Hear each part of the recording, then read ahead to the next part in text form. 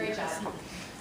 APS is facing tough challenges that will impact every single student APS family, and it can benefit from new leadership. During my time in Arlington, I brought together communities that felt they didn't have a voice, and I helped them be heard.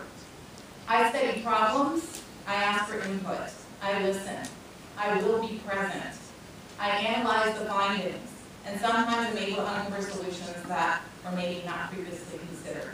For example, when I served on the South Boundary Committee several years ago, I represented Drew Model School. I advocated for the Knox Civic Association to have a seat at the table because I wanted them to be able to fully articulate why the community wanted to have real access to the neighborhood schools that years before their students were bussed away from because of an Arlington court desegregation order.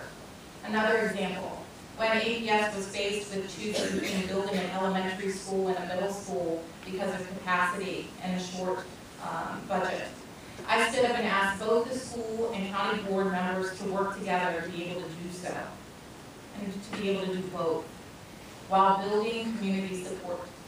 And APS did actually work with the county board and they did that. I hope that you guys will go to my website and learn more about me. It's www.moniqueo'grady.org. And also learn more about me on Facebook or Twitter at Monique for APS.